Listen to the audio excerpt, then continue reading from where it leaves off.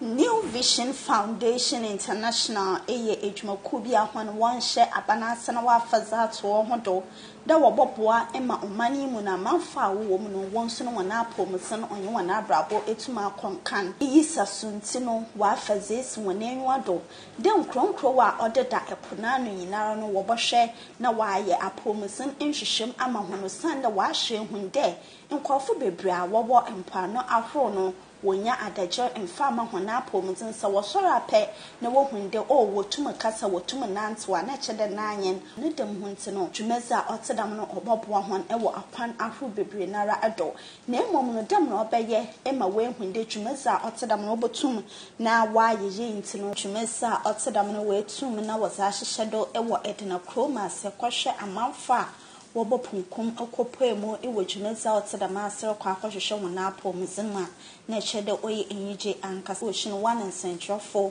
yanyi panyinipa ono na Ozi New Vision Foundation International Boboazi Owura Gabriel Adams twetwenkomo ze fa dwumezi no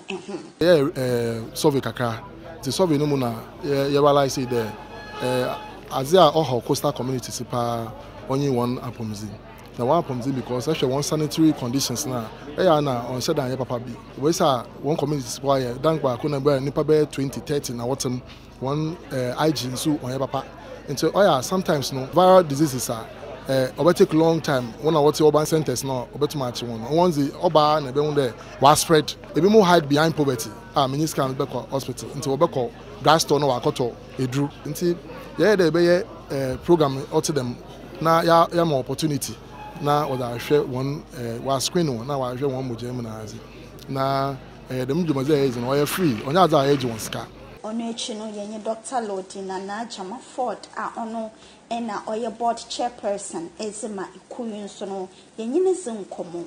ye check for diabetes esichiri yariba ye check for hepatitis B and I check blood pressure, hypertension. These diseases, because it's like my lifestyle diseases, and sometimes unless there's a little shaking, we just live with them. All of a sudden, you say, "Oh, just yesterday I met with the person." All of a sudden, the person is down, and that's what we want to prevent. Yenye that's opinion na obopoemu ewetwumezi ase iye nhwehwem ni nyinara nso no yenye na twetwe nkomo nyamena aduma nyama rukoyi pa na ende maye ende ye check nkofo one blood pressure, ye check one esichire, ye check hepatitis B, and as any other problem bisa your doctors na do around worry you say yermo drug account. Nyamena aduma oyi wona wo insanum na ade so no so yerehwe no asem na yaka but nkofo wo BP o hye won a wonyim wo isiche yereba o hye won wonyim sisi an na yerehwe nkofo 200 pe na yen section na ye wo ye breast screening na ye so far yen record any findings be a ye abnormal nti ye de nyame ase ye bompa ye do se ma ye nya search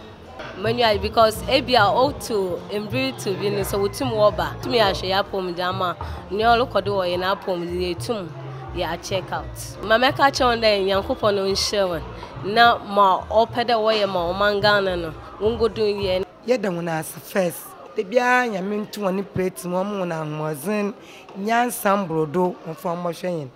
ye tena foma yunda ibu de ma foma bebre no wa ya ye mpanyifo no wa ya skenti wontu wonko hospital ma midne he meka skenta yintu me hospital mpede meka check mai me pido se PDT